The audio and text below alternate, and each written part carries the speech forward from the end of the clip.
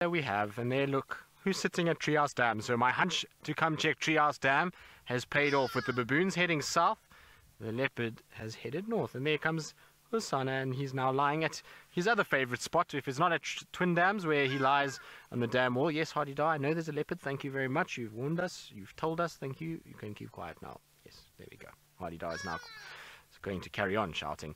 But Hosana, this is his other favorite spot. He loves this log that is fallen over at Treehouse Dam. So I'm super glad that we came in this direction to come and check for him. So what a wonderful surprise. And the streak continues. I think if it wasn't for Hosana, we wouldn't have gone about 3 days without a cat. But he has been such a solid performer for us over the last few weeks. We really have been so fortunate in that he's spent a lot of time around these dams, and he keeps lying right out in the open where it's easy to find him, and we've had the best time with this little cat. So isn't that a sight for sore eyes? And like I say, our run continues. So Taylor, unfortunately, you've lost the Sunset, and now you've lost the Big Cat Challenge too. So we've really hammered Taylor today, and we'll have to give her something to cheer her up. No, I'm sure Taylor's just fine, and we mean it with the utmost jest. I know what it's like when it's a little bit quiet, and I was stressing a little bit because if we came to Treehouse and he wasn't here, I was really not sure where this cat could have gone to. I wasn't 100% sure if he may have crossed south, but given that I checked south and he wasn't, there was no tracks crossing over Gari Main. The only other place he could have gone was either the Mulawati or Treehouse Dam, and luckily for us, there he sits at the dam right out in the open. So what a wonderful surprise it is to see our little boy. He's starting to yawn, which means maybe, just maybe, he might get up and start moving. Hello, big boy. He is looking really good though. He's busy watching some Egyptian geese that are on the other side of the waterhole. That's what he was watching moving around. You can see. Imagine having a noisy neighbor like the Hardy Dar all the time. In fact, I can imagine that, because where I used to live in Johannesburg, those Hardy Dars used to land on my windowsill and cry like that at 4 o'clock in the morning. And it was not very pleasant. So I can sympathize with you, Hosana. I know that shouting and that wah every 2 seconds like that is not that pleasant. So I'm pretty sure Hosana will hope that it keeps quiet. Now, what he might want is the Egyptian geese to come round.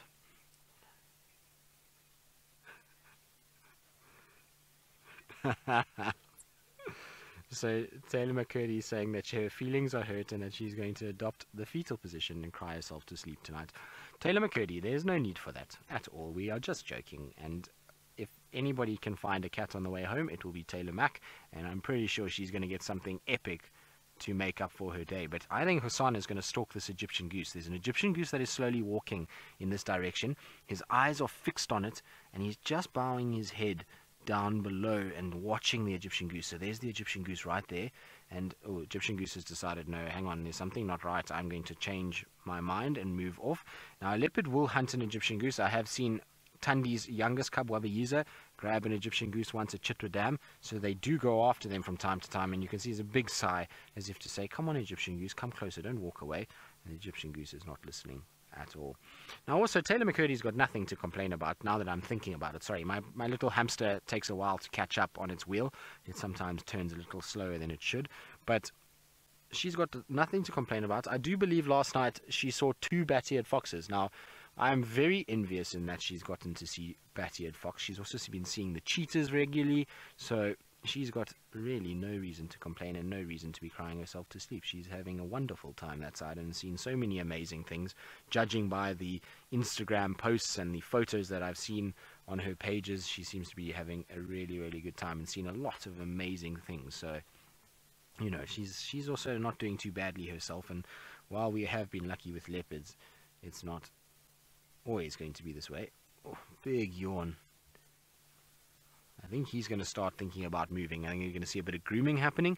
Then I think he's going to start waking up and heading, maybe, hopefully, down for a drink. Imagine if he comes down to drink in this light. We'll just put a bit of light on him and it will be beautiful with the reflection, because Treehouse Dam is still. The wind has dropped completely. There's the odd insect that is busy hatching.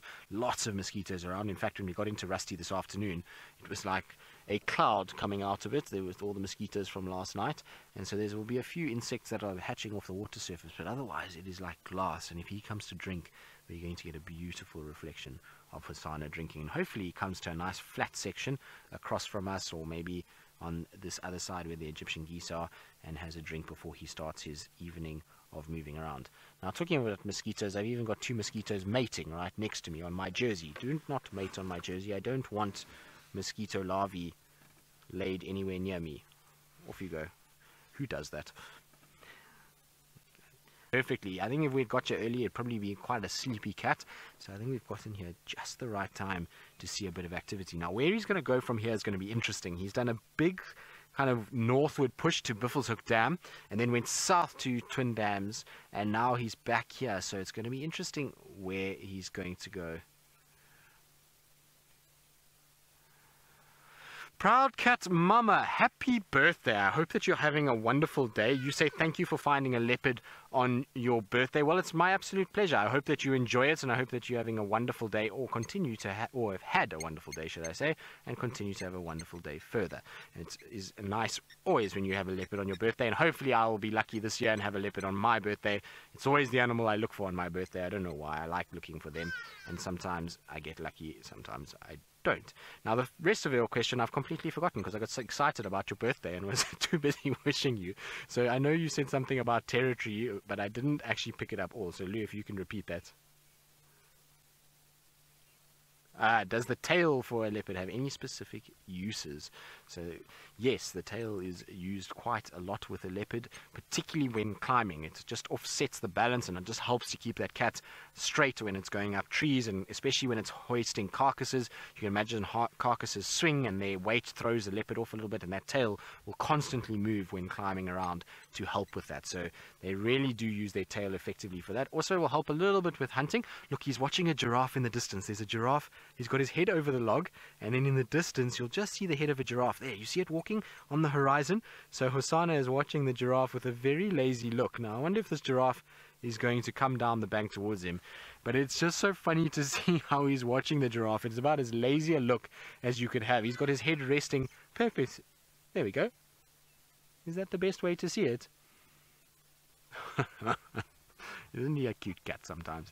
But the giraffe will come down and hopefully have a drink as well. It's really nice to see so many giraffe around. There's lots of tracks for them again, and we haven't seen many giraffe, and I think it's because of all the flowering bush willows. So the giraffe are coming back to feed off those, much like what we were discussing with the elephants earlier. And Hosana is just watching it. Of course, that's not a meal for Hosana. Hosana, even though he is a male leopard, he's not a fully grown male leopard, and that is a massive giraffe. That is not a small giraffe by any stretch of the imagination. It looks like a young male, so I highly doubt that giraffe is going to be on the menu, even for a big male leopard. We know that Tingana and Anderson have both brought down fairly hefty giraffe, but he's still got a long way to go before he's that size and is able to do such things. So the giraffe for him, unfortunately, will just be a figment of his imagination and a pipe dream for later in life. You're far better off with the Egyptian goose, Hosana, than you are with the giraffe. The giraffe is going to hurt you if you go after that, but can't help but look and ponder. I would imagine he sits there almost looking at it like a big steak. You know, when you're hungry and you go past somewhere and you see some really nice food, and he's kind of salivating at this massive giraffe that's walking past. He is such a beautiful cat, though.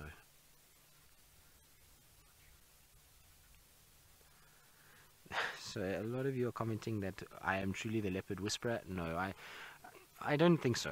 Like I said, I've just been so lucky. It's the time of the year as well. I'm on my own here at Djuma, so you know, if there had been other vehicles here, let's say Taylor or Ali or Byron, they would have taken routes that I might have driven to have found some of these cats, and they would have had a lot of the sightings on their own. So the fact that I'm on my own has helped with me being able to see a lot of leopards and to have gone to a lot of the sightings that are around.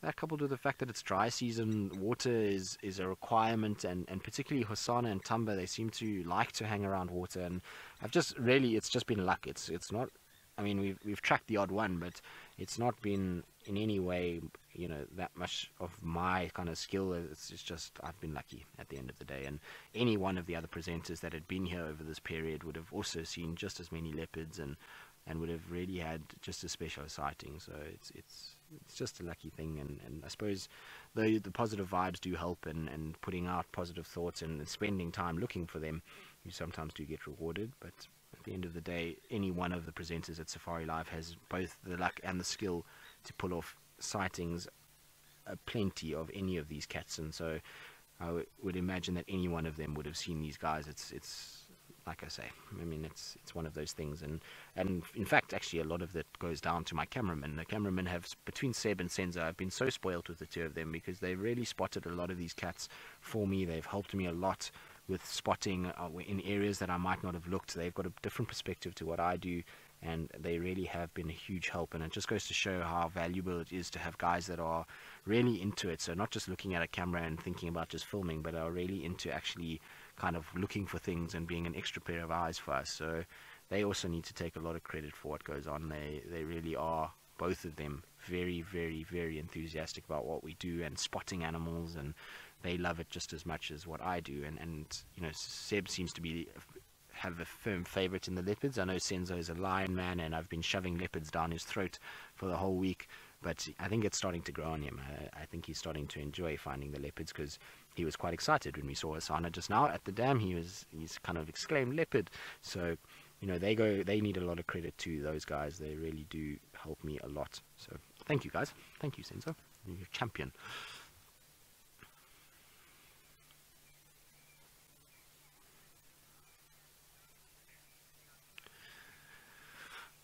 Take care. You're asking how far does a leopard's... Sorry, Senzo, that's my fault. I just took my foot off the brake. But how far does a leopard's claws go into a tree when it's climbing up? Depends, take care, on the type of tree. So some trees are denser woods than others, and therefore claws sometimes don't go as deep as they should. Also depends on the leopard. If you've got a situation where you've got a young cub, its claws are going to be nowhere as big as then somebody like Tingana. So the bigger the claws, obviously the deeper, and also the more powerful the animal and the heavier the animal, the deeper those claws tend to go in the ability to get traction and get up.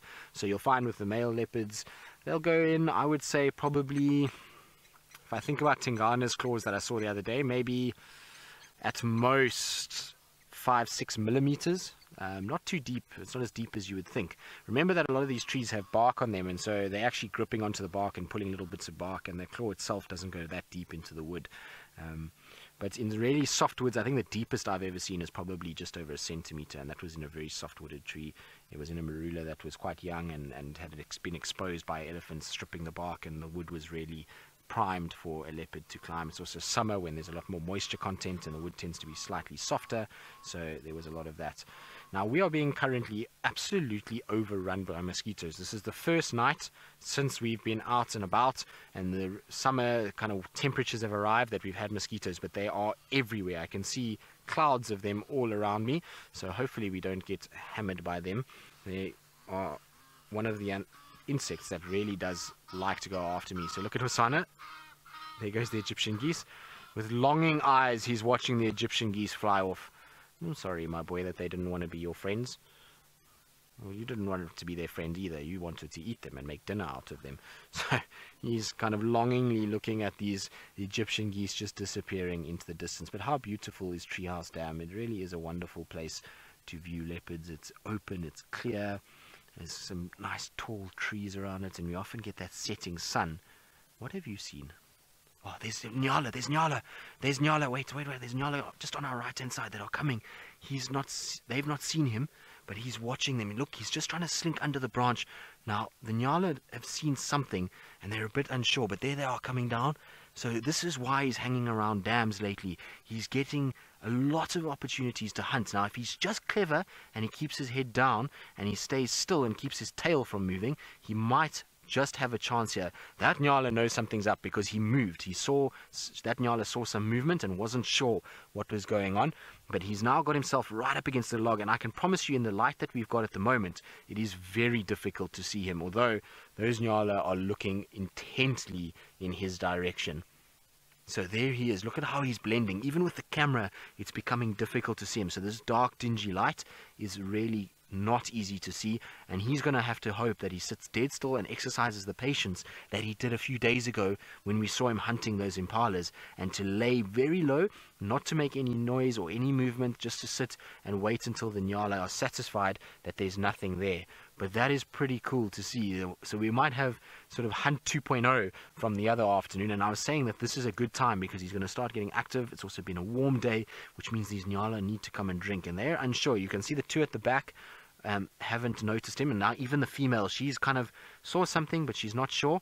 Now Hosana has actually creeped a little bit closer, and he's waiting for them to go down to drink. Just be patient, boy. She's definitely aware something is here.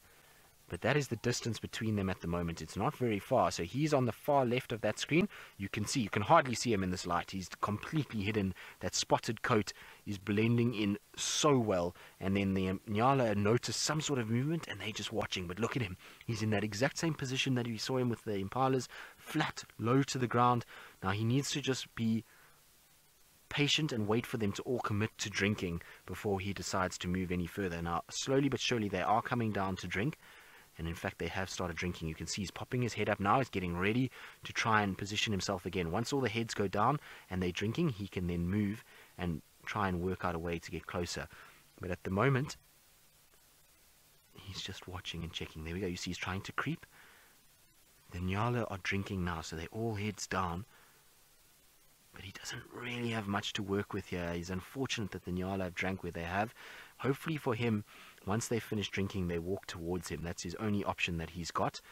Otherwise, he's going to have a bit of a tough time of it, because where he is currently is not great at all. And also, I want to try and take my light off him, because I don't want those Nyala to see. So I'm sorry if it gets a little bit darker, but I don't want that. Look, there he's crawling.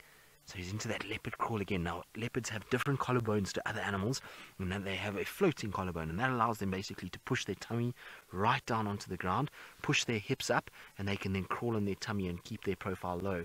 But this Nyala knows something's not quite right. It's much like the impalas the other day. This Nyala is aware that, hang on a second, there is something that keeps kind of catching my eye. I'm not sure what it is, but she is definitely unsure.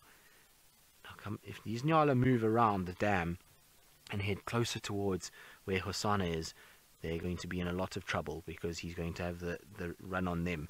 But I don't think they will. I think they're going to go back the way they came. Yep, that female is very nervous. She knows, hang on, something's not right here. I'm going to go back the way I came. That's the safest route. And there they go up the bank. Now, whether Hosana is going to follow is going to be interesting. Although she's turning. I wonder where she's going to go. I cannot believe how many mosquitoes are around us, though. It is quite phenomenal to see them. There is clouds and clouds and clouds of them. I'm sorry that it's very dark. We don't have our IR on just yet. We haven't had time to put it on, and unfortunately I don't want to shine lights on him or the Nyala, so I know it is a little bit on the dark side, but please bear with us. We'll try and put our lights on once the Nyala have left, and we'll be able to then see him a little bit better. But the Nyala are clever. They're going exactly the route they've come, knowing that that's a safe place that they've come from. So now I can put on my light again and just give him a bit more sort of color, because they've drifted away.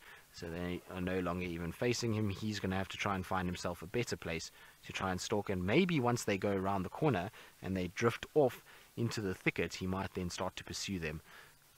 Sorry, my boy, it didn't quite work out for you. You were close again, but had the idea again. It's just he's got to hope for that they come a little bit closer to drink than what they did, unfortunately.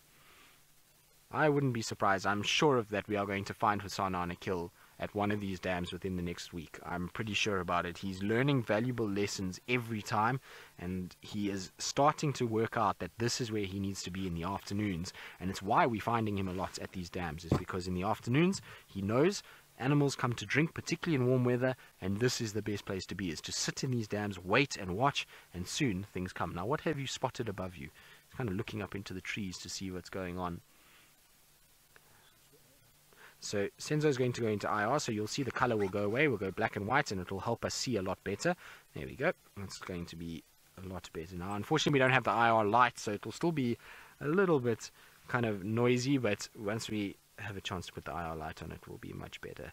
Yawning, which means that, again, I think he is going to move. Hopefully, it is to come drink. That would be ideal, although at this stage, it seems as though he's still contemplating which way he's going to go in order to hunt his Nyala. Christine, you're saying Hosana is such a patient boy. He is, isn't he? I've been absolutely amazed by the patience he's shown over the last little bit. He's really matured as an individual. He's no longer that little boy that kind of rushes out and tries to go after anything and chase everything. He's working out techniques day by day, and he seems to be getting a lot more successful with how he's approaching hunting. He seems to have worked out that dams are the way to go at the moment, that there's lots of food items that are coming down towards waterholes, and that if he uses the banks and the undulating terrain of these waterholes, that there is a chance that he can hunt, and that he needs to just be patient and the time will come.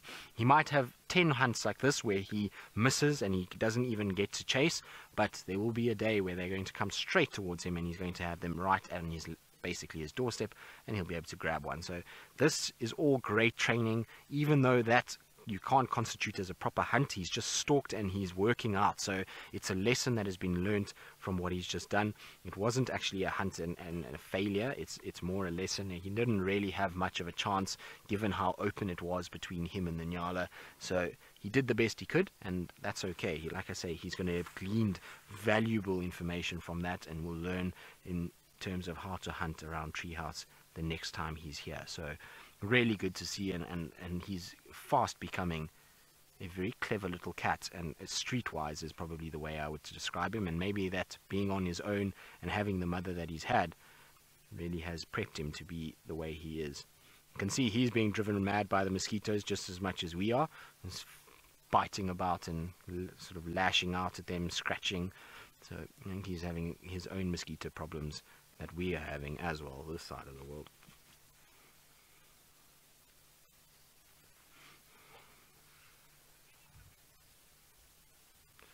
Kimberly, you hope that Hosana gets some supper soon.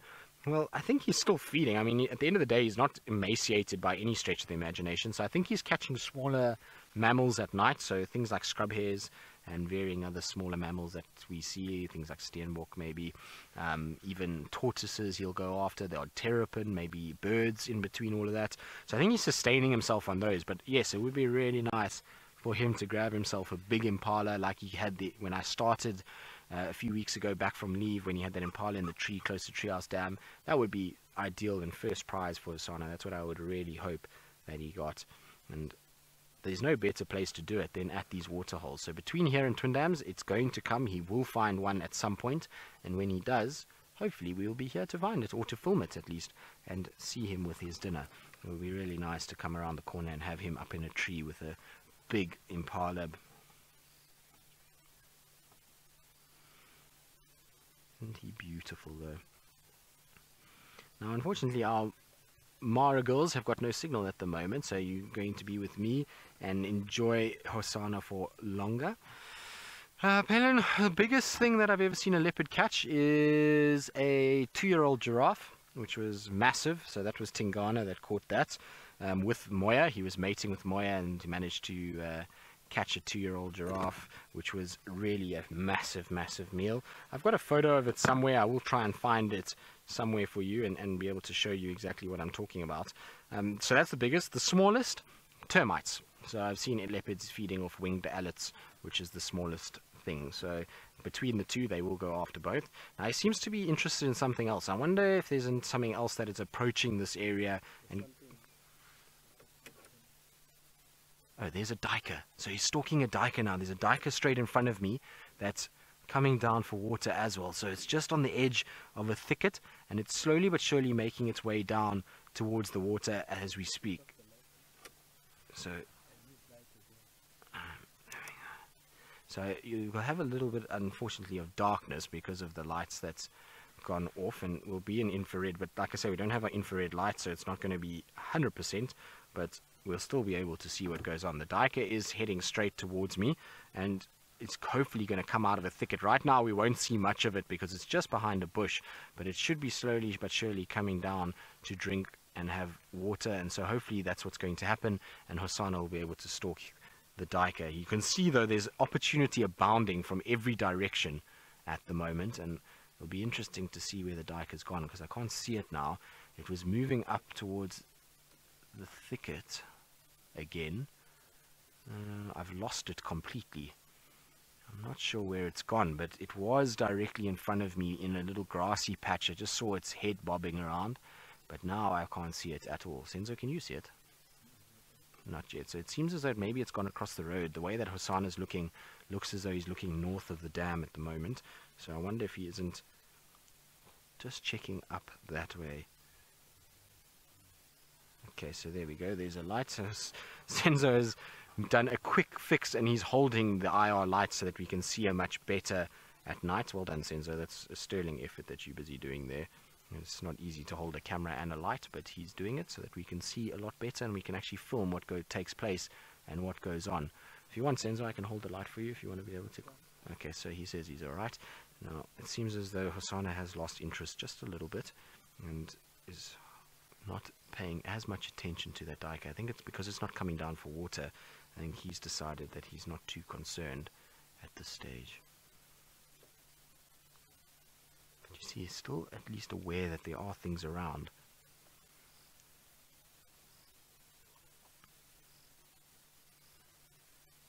Look at those ears listening.